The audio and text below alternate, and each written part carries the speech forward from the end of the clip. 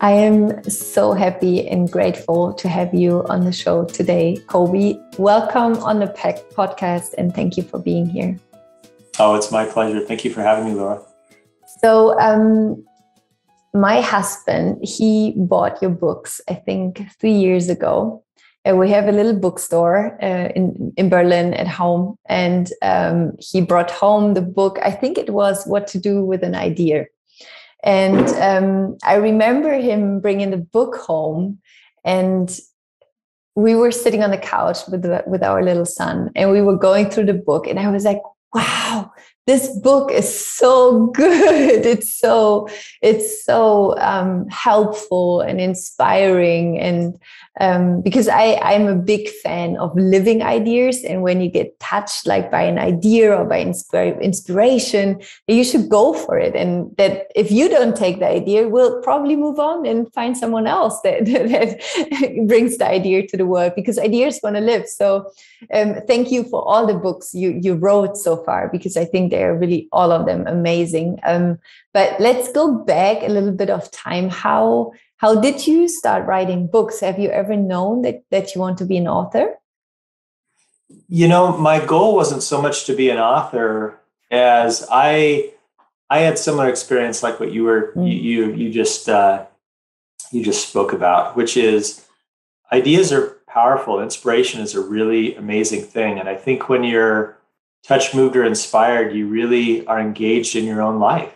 And so it's been a goal of mine and something that I've enjoyed, that I've gotten to work in the area of inspiration. And that sort of, I don't know if it's naturally took me to that, but a step of that was authoring books as well. And I really love the format of a picture book, because you need to distill and simplify a message in such a way that it can be taken and shared. But also, I think a picture book is very expansive, that it could really lead towards wonderful discussions and wonderful conversations. And really, I think that's where the power of a book lies. It's with the reader. It's in their head and their heart, and how they connect with other people, and how they share that story, and how they live that story. That's the part where I think where the magic happens. I don't think it really happens with the ink on the paper, and really even in our editorial department or in a printed piece of product. It's really more in those thoughts and in those feelings and those emotions that it can potentially spark, and that are really already there with the reader. It's just really encouraging them. And do you remember when, because I think What to Do with an Idea was the first book of the series, right? From the books. Yes. So do you remember when the idea of this book touched you, and how did it happen in your brain? And because I think first we always go pregnant with an idea, and it's there, and we get into, how was that for you when you first had that idea of the book, What to Do with an Idea? Yeah, so that's kind of a fun story. That I get to work in a really creative company. We have wonderful designers and writers, and creative folks, and just wonderful human beings. And I noticed that when we were talking about new concepts, that we could be kinder and we could be gentler with these new ideas. And you could see someone just kind of shrink a little bit from somebody's exhale or somebody's eye roll or a negative comment. And I thought, this is really not great, that we don't know how good these ideas are yet. They're just in their very initial, form. And it sat with me all through the night. I tend to write a lot really early in the morning. And I got up, and ironically enough, the first thing that was close to me was my iPhone. And I wrote the book on my iPhone that morning. Wow. And there's little bits that I adjusted and things, but most of it was there. And so, I don't want that to be a misnomer either, because I think that sometimes ideas flash to you, right? And the inspiration floods in, and it seems like such an easy, fast thing. But I because the book has gone on to do so many wonderful things, it's made me be more reflective over that process. And I realized that I used things in the book and introduced things in the book that I probably learned over 5 years prior to that. So I think that that's really an interesting thing about creativity is we are constantly gathering, we're constantly funneling and filtering inspiration and stimuli and information. And sometimes it catalyzes to something beautiful. And you can't really force that, but at the same time, you can be open to it and encourage it and be building those skills almost like you would with a sport. You have to kind of practice if one day you're going to perform well, on the field or on the court. Was there one particular thing that you learned like 5 years ago that kind of led to that book? Yeah, I think one of the things that learning over that time was that, we all have doubts and fears. I had doubts and fears when I wrote What Do You Do With an Idea? It took me a long time to even share it with anybody else in the company. I did it very meekly. I kind of just snuck it in. I'm the CEO of the company. So it was kind of a weird thing for me to write this book, and it makes the dynamic a little bit weird for an editor or something to say, oh, I don't think it's any good. But at the same time, I didn't want to force that. So it took about 2 or 3 weeks. Everybody's busy. And I had the courage to sort of check back in with one of the people. What'd you think of that book? And she was like, oh, yeah, I liked it. It's good. And that sort of gave my dwindling confidence of trying something new a little bit more confidence. And so we ended up moving forward with it and doing that. And the kind of the neat thing about that is that what plays out in the book played out for me as well. And so, you have to take that step. You feel it's a very vulnerable, very scary thing to share your ideas or your inspiration with someone else.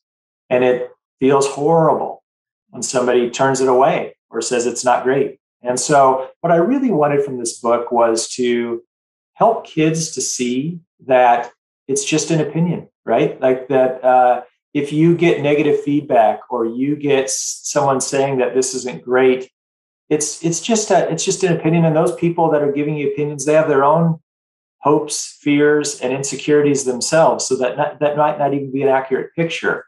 So what my dream was is that someone would read this book, and later on, when they encounter an experience like that, they have something else to draw on. That doesn't just say I'm no good, or that the truth says that there's no worth here. That maybe there still is. Maybe they can still believe in it. And I also wanted people to be able to change positions in that scenario and look at how kind are you to other people's ideas, especially the new ones, right? That are maybe unproven. Maybe don't look, maybe they look a little wild and crazy at the time.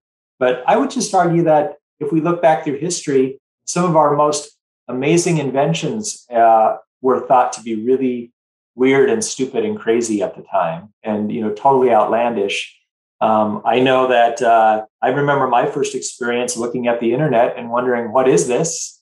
And here we are talking, over a Zoom call. And so I kind of think that we don't have a very good perspective of new ideas. And so my hope was to put a book out there that would maybe start young, but I think I didn't really write it just for kids. I wrote it for people of all ages. And, but I think that sometimes we get some of that input early where we don't think we're creative, or we don't think we're smart, or we don't think that we have ideas to share and to give to the world. And I think that's important that we get that kind of encouragement and that modeling at a younger age. Yes, I absolutely agree. And I think one of the reasons why this book is so successful is that it is for all ages. Like no matter who reads it, we all can everyone finds itself in the book, because ideas come to no matter the age you are. You can have a brilliant idea with 85 as well as with 4. I mean, ideas just come to whomever is open for it. I would like to touch a little bit deeper on doubts and on the feeling of, I'm not sure if my idea is good enough. And what you just said, you're in this realm of vulnerability, and you want to share, but kind of you also are afraid to share because you're afraid that someone just like stamps on your idea and it just hurts, and then you feel disencouraged. So maybe you have a few tips or advices on someone who's maybe listening right now, and this person has this idea in their head for maybe now weeks or months, and it's like, I want to get it out, but I'm afraid. So how can that person maybe pursue that idea and have the faith and the confidence to bring it out to the world? I think a good thing to know is that there isn't a day that comes that you don't have fear, right? There isn't a day in your life that comes where you don't have any more doubts, you don't have any more insecurities. I think that we all have those, and but you have to do it scared. You have to do it, a little afraid. And I think that what's important about that is how much you grow in those instances. Now you have new information, right? You press through a fear and you do it anyway, and you have a new set of skills and a new tool in your tool bag. I think that we naturally, as people, there's been a lot of talk about imposter syndrome. There's been a lot of talk about feeling that we're not worthy, and I'm glad that there's more discussion about that. There's more discussion about that than there was, say, 10 or 20 years ago. And I think it's great because people can feel that this isn't their experience alone. I think we walk into a room and, a lot of times we scan it for our insecurities, and, and we look for evidence of, why we're not measuring up, or we look for evidence why we're not as capable. It's interesting because we don't do that as much to other people. We give them much more of a benefit of the doubt than we do ourselves. And so I think that that's something to know, especially if you're going to be doing something creative, because when you say that someone rejects your idea, it doesn't feel like they reject your idea. It feels like they reject you, and it feels very personal, and it feels like I failed, not my idea wasn't, good enough. It feels like I'm not good enough. And so I think that internalization is a hard thing to then, muster up the courage to do it again. And so, but life is that trial and error, right? I mean, you wouldn't have people walking around if they didn't try again after they fell down the first time, So I think that is innately part of life. And I think the more we can provide stories and places for people to focus, and where they can, I believe that one of the things I love about picture books, it's almost like you can put a little handle on a story and people can take it with them. It's so brief. It's not a huge time commitment, but the thought can be a big thought that they can carry with them. And that's the hope anyway, is that you're giving people different tools to kind of allow them to take with them along their way on their journey. Yeah, it's true. Do you have kids yourself? I do. Yes, I have a now 17-year-old daughter and a 15-year-old son. And wow. So much fun. I really got lucky in the kid department. They're really wonderful people. Wow. How do you educate your kids, or how do you pass on this knowledge and this confidence to your kids that they should go and pursue their dreams and their ideas and to be inspired? And like, is there something how you help your kids to be in that space or in this inspiration? Well, I think it's a balance, they need the room to try and fail and do things on their own and do a lot of self-discovery. My kids joke sometimes when I'm talking about especially life skills that they get a speech. And of course they're teenagers, so dad doesn't know very much. But at the same time, they're also inquisitive about it. They, as I said, they're really neat young people. But I think we learn best by modeling. I think not unlike the picture books that I write, we're trying to create a model and a dialogue and a scenario that someone can embody themselves. And so it's my hope, like with the book, like What Do You Do With an Idea, that it becomes the reader's story.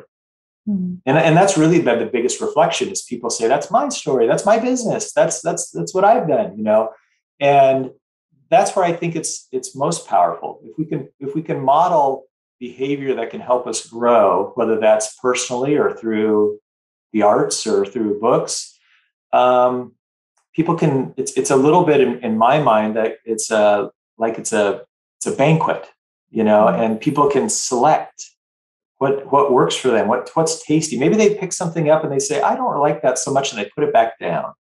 But maybe they really like something else. And I think that having that room to select and to do makes it feel a little more empowering, and it feels like it's my journey that I'm on and I'm learning along the way. I don't think anybody really loves being lectured at and told, what it is and what they should think and feel and do. But I innately believe that people are good and want to grow and want to discover more about themselves. So, and honestly, I think even like a book like What Do You Do With an Idea, it means something different to someone that's maybe 70 than is 7. And it might mean something for that 7-year-old when they're 17 and 27 and 37 and 87. So I think that the filter and how you see things changes. And so for me with my kids, you sort of try to lay out a nice banquet and see what they're hungry for.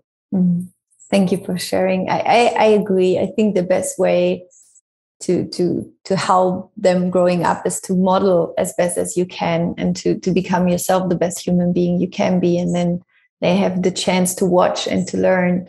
And yes, and I will say, and you don't always live up to that, and sometimes they learn by our own mistakes, right? Yes. And parents are human too, and they're not perfect. And so, and that's not necessarily horrible. It leads to great discussions sometimes when mom and dad fall short and could have done better. Yes. And this is something I really like to teach my son, is also to forgive and to say, I'm sorry. I think this is also something when I fail and I do something where I think 5 minutes later, that was really stupid. Why did I react in that way? I know better. And then I go to him and I say, I'm sorry. I'm really sorry. That was not good what I just said or how I said it. And I'm sorry.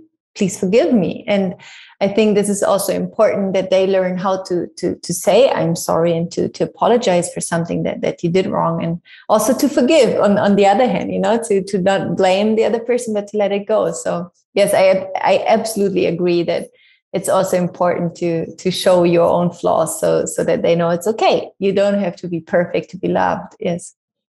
And I think it's been really nice getting to see people grow up. Our kids are little for a while, but only really a short while. Like I said, I have teenagers now, and I think my daughter reminded me just yesterday where I was the one that was more like, we need to do such and such. And she was the one that said that we need to slow down and we need to maybe start this over again. And this is not the best way for this conversation. And also not having so much ego involved, right, to the parent-child situation, and knowing that a lot of times our own children are our teachers. Yes, and they can model wonderful behavior for us too, and not to discount that at all, because they're seeing a world that's different than the world that we grew up in, and they're seeing something completely different than we see, and it's no less relevant. It's just different. And so, yes, we might have been on the planet a little bit longer as parents than our kids, but that doesn't mean we see everything and we don't get everything right. And so I think that, the aspect of listening to your children a lot of times also shows them that they have a voice and that they have power, and that they have, and what do you want for them when they grow up? You want them to be able to be self-advocates and have a voice and have power. And we have to be able to model the fact that the voice isn't always the parent's voice. And it certainly isn't always the wise voice. Sometimes it's the kid. So true. Yeah. Thank you for saying that. So true. Yesterday I was with my son in the ocean, and he's learning to swim right now. and he is a swim teacher. So I don't know where he is right now with his swim skills. So I was like, okay, you need to teach me how I can help you the best. So tell me how you want to be held. Tell me when I should help you, when I should not. And he was like, okay, we do it like this. And then you do this. And it was so cool because he wasn't the student anymore. He was the teacher teaching me how to help him learn, which was really nice. And he felt so confident. So yeah, there was so I absolutely agree. We really need to give them the space to because they have the knowledge, right? They know yeah. So true. Yeah, I think some of the things that we're talking about here too is confidence. Yes. And a really well-meaning parent can really dampen confidence because they step in so much and they're so assertive that the child doesn't know how capable they are. And so I think that I had a conversation with our staff and we were talking about trust, and we were saying that is it a leader's goal and is it their job to, like, say, make the numbers in sales for this quarter, or is it to grow people? And really, I think it has to only be their job is to grow people.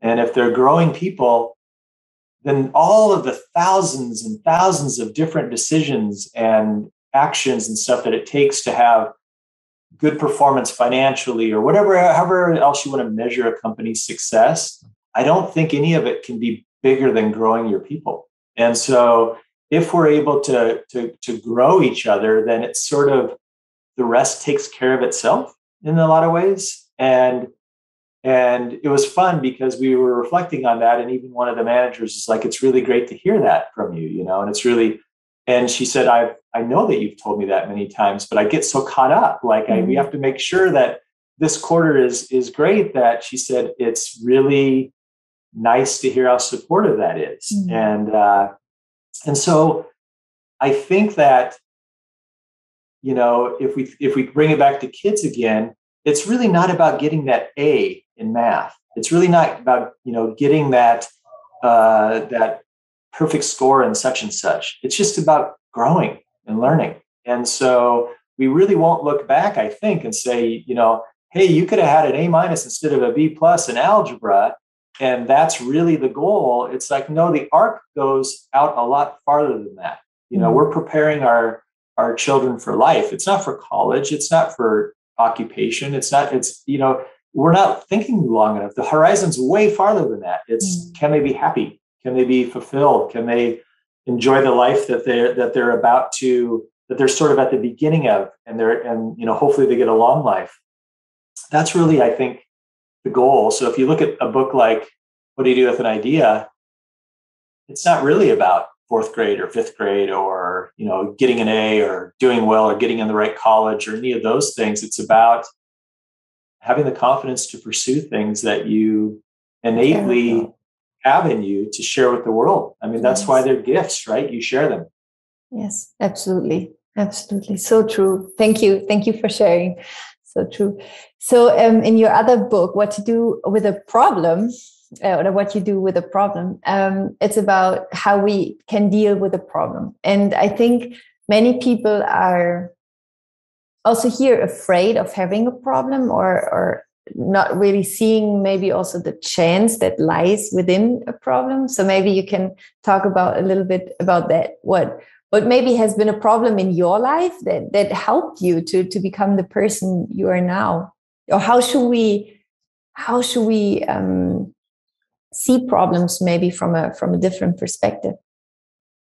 Well, so I never thought I'd write another book, to be perfectly honest, after What Do You Do With an Idea? It wasn't until I had a birthday and someone gave me a card and it says, what do you do with a birthday? And it was such a key unlocked all of that for me. And I couldn't believe it that, of course, I could ask that question in a different way. And I know it seems so obvious, but it never occurred to me. And I started writing What Do You Do With a Problem? Mainly because we try to avoid them. And if we really look back, I'm sure if you look back over your life, Laura, those times of adversity, they're meaningful to you, right? And they're meaningful to who you are today. And so again, it's modeling. Although I will tell you that when I finished the book, I had many people, buyers for children's books and things. Oh, what do you do with an idea? It's such a great book and it's so inspiring. Do you really want to write about problems? Are you really going to put problem in the title of a book? Who wants to buy problems? Nobody wants problems. And I had that whole aspect again. You sort of doubt yourself. You wonder, like, maybe this is a big mistake. But I knew that I wasn't writing a book to try to chase sales, and I wasn't writing a book to try to do a twin of what do you do with an idea. There's something to say there, right? And there's something that needs to be addressed. And so I pressed forward with that, and it went on to be number one on New York Times bestseller list. But more than that, I think we have to look at some of these things that we tend to stuff under the rug or avoid or want to push off. And that's really what the problem book is about that we need to rethink what a problem is in our life, rethink what adversity or a challenge, and would we really want to avoid them completely? I would say we miss out on so many beautiful aspects of ourselves if we do. That we really don't find out how brave and strong and capable we are without having some of that in our life. Now, we don't welcome it. It's not fun to have failure and problems and things like this in our life. There's another book I wrote called Trying. And that was similarly in that I really think that we have to reformat how we think about failure, that it's not something that we have to be so fearful of and trying to avoid, that it's actually a twin. It's like just intertwined with success. And so unless you get familiar with failure, you really can't get familiar with success, because ultimately they're going to be one and the same. That if you're going to have something that you would succeed with, including pursuing an idea or anything else like that, you have to know that there will be setbacks. There will be things that won't go as you hoped. And it also might be a process that needs perseverance and dedication and grit and being able to deal with difficulties, and it could be prolonged. You can't, a lot of times beautiful, wonderful things happen. And we even look at businesses and say, what an overnight success. That's amazing. But go interview those founders. Go really see what their story is. Nothing was overnight. Yes.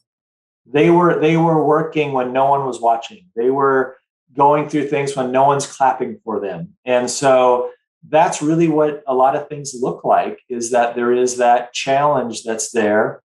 And you also go back, and maybe a really successful person, they look back and they say, gosh, I kind of miss those days when we didn't know if we were going to make it or not. And we were just doing our best and, flying by the seat of our pants, and the unknown introduced so many wonderful feelings of adventure, and you were really alive, during that time.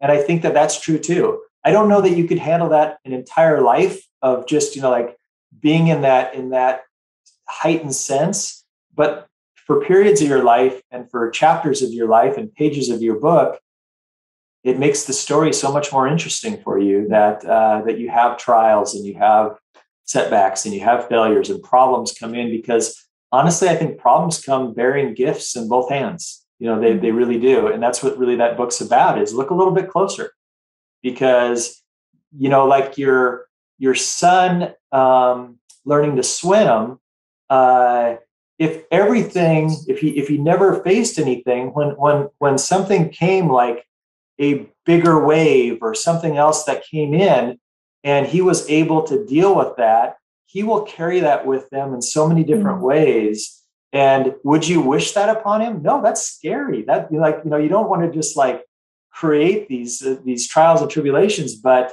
life will do that anyway. And having tools and resiliency to deal with that, I think, is a major factor in happiness and a major factor in wanting to stretch and see what kind of person you want to become. That's so true. Thank you so much for sharing. Is there anything you're afraid of? Is there something also in the business sense or in your own professional career that you still be like, oh, don't want to go there, or this scares me? Is there still something like that? Yeah, I still have a fear of public speaking. I don't necessarily. I've always enjoyed creating the products but I don't necessarily enjoy being on the stage doing that. It's not that it's horrible, but I definitely still have a little bit of trepidation and fear about it. I think we all have some aspects of things that are a little bit of a challenge. So I've done some things like improv classes and done some things like that I sort of half enjoyed and half dreaded, going. And it's kind of a really interesting, complex thing because sometimes I'll really enjoy the class and doing it, but I still don't look forward to going to the next class the next week because it still has a little bit of, trepidation around that. But, the more that you do something, the less it sort of hangs over you, I think. But I certainly haven't solved that, but I definitely know that there are wonderful opportunities to connect with people that might need me to be more courageous or to step out of my comfort zone a little bit more that way. And I'd like to think I will try to embrace those, but sometimes I also fall back on I'm really busy and I've got other things going on, and I let those opportunities go by because they do stretch me out of my comfort zone. Who is the person you are most grateful for in your life? Oh, I think that would be my wife. She is a wonderful human being, very supportive, and so deeply interested in life. The positivity of life, the expanse of it. So she's a great model for me, too. There isn't a hike or an adventure, a trip that she isn't interested in pursuing or checking out. And I think that those are good reminders. Our routines are beautiful. They're wonderful things that we get a lot of effectiveness and productivity out of, but they're also our cages too, and we want to open that door and go to new areas and try new things, which doesn't always feel like that's the right thing or the natural thing to do. But, I think if we're going to continue to grow throughout a lifetime, it takes stepping into those unknown places a little bit more and stepping into those spots that feel a little bit scary or feel just uncertain. Yes, absolutely. Thank you for sharing. I have one last question that I ask all of my podcast guests. So imagine you live a really, really long life. Okay, you get really, really old. But one day there will be the last day of your life. And I would come to you and I would say, Kobi, I'm so sorry, but all your books are gone. Everything you ever did is deleted. So there's nothing left. Okay, nothing you ever created. And I would give you a white sheet of paper and a pen. And you could write on this white sheet of paper 3 wisdoms or ideas or concepts of life you would like the people that stay behind to remember and to live by. What would you write down? Wow, that's a wonderful question and a difficult one. I think that the one would be that time is limited. It's your most valuable thing you have. Treat it as such. I don't know if we'll ever have something more valuable than a day or a lifetime. Love the people you love, while you're there. And a third is, live harmlessly. We should find place for all creatures. Thank you. Thank you so much for sharing. Thank you for this beautiful, inspiring conversation. I think you helped so many people listening right now to to just have this confidence in going for whatever wants to go through them and wants to be expressed through them. Because I think this is mainly why we're here, right? To express our gifts to the world and our soul, and to explore ourselves by that. So thank you so much for sharing, and thank you so much for writing those amazing books. And I hope many, many, many more people will read them. And maybe, there will be more what to do with whatever, a heartbreak or all these things that we all have in our lives. So thank you so much. I wish you all the best for everything that is coming. And thank you for this wonderful conversation. Thank you, Laura. And it's a wonderful thing you're doing, spreading all this positivity and insight. So it was my pleasure to join you. Thank you.